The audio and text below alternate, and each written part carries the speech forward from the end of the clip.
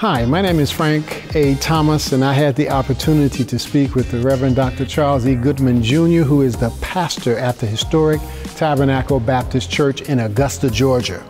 He was our guest for the African American Legacy Preaching Series. I want you to check out this clip from our conversation. To watch the full conversation, click the link at the end of the video or in the description below. When was it a time that was the most difficult for you to preach?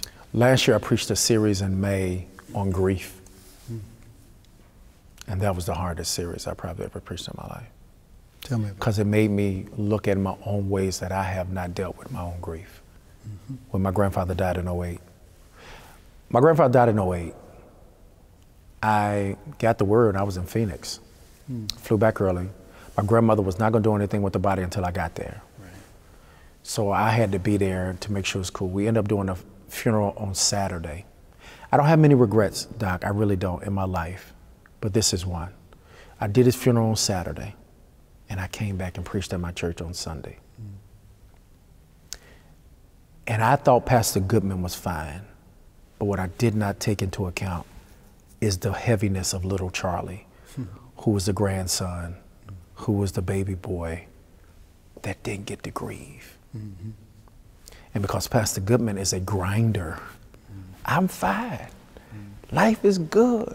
God is able. He'll sustain you.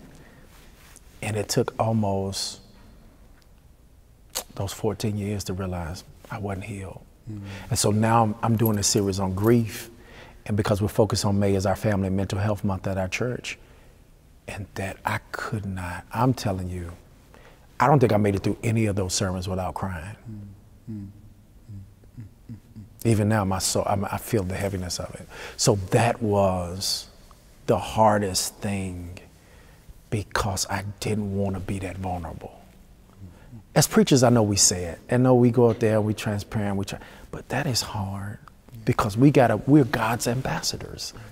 We do this. God's with us. We be with God. Most people think we just hang out with God all week. They just show up on Sunday.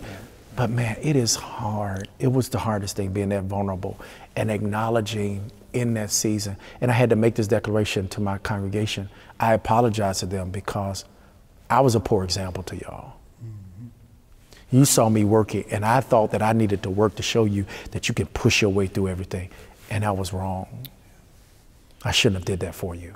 And so now I want to apologize and share in this moment that it's okay to cry. It's okay to pause. It's okay to have a bad day. And that was the real practical moments in those preaching, like, it's okay. You know, weeping may endure for a night. We don't know how long the night is going to be. That's right. Night is not just a 12-hour span. Night could be a month, 2 years, but what I am sure of is joy is going to meet you on the other side of that night. And we're going to get there eventually. And so I think that to me was the moment.